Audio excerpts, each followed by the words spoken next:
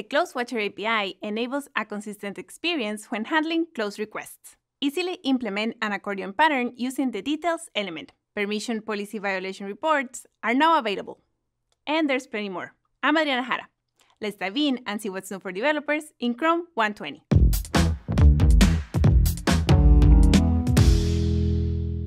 An important feature of modal or pop-up components is that they are easy to close, with a consistent mechanism for doing so.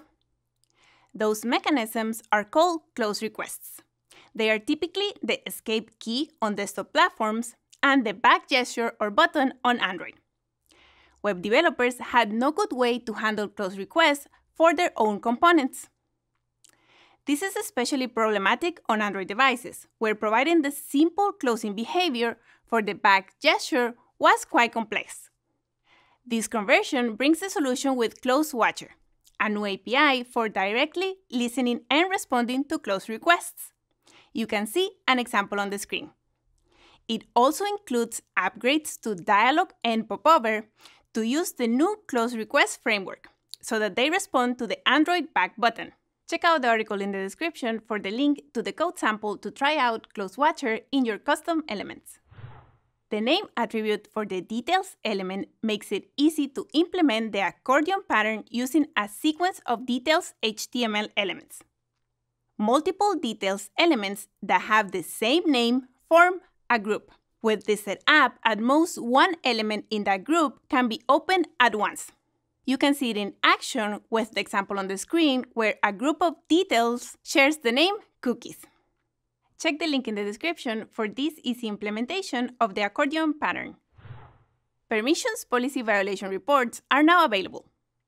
These reports integrate the Permissions Policy API that allows developers to control the browser features available to a page, its iframes, and sub-resources by declaring a set of policies for the browser to enforce with the Reporting API, which provides a generic reporting mechanism for web applications to use and make reports available based on several platform features.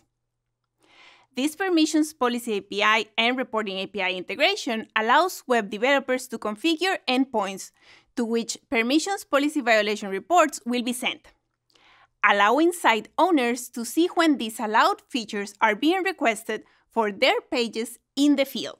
The link in the description includes the documentation to implement Permissions Policy Violation reports. And of course, there's plenty more. The relaxed CSS nesting implementation allows nested style rules to begin with an element, rather than require the ampersand symbol in front or being wrapped with is. With the Enter Picture-in-Picture action in the Media Session API, websites can register an action handler, which can be used to open a picture-in-picture or document picture-in-picture window.